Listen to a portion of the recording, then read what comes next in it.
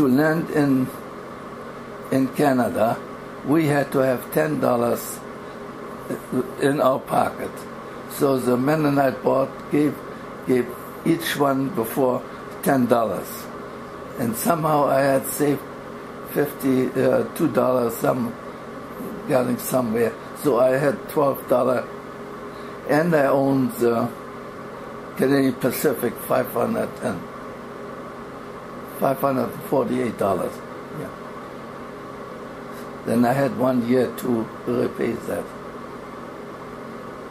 So the second day I was working, and Mr. Rampelli said, come with me, we go to the credit union to open an account for you.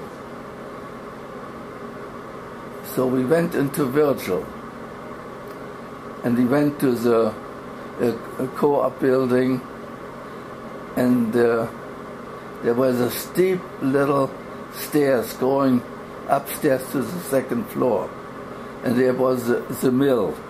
Oh. And an elderly fellow, Mr. Abe Regier.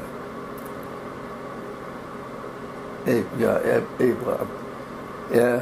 He was the miller, and he had a very dusty desk in one corner, and that was Niagara Credit Union. That was the beginning.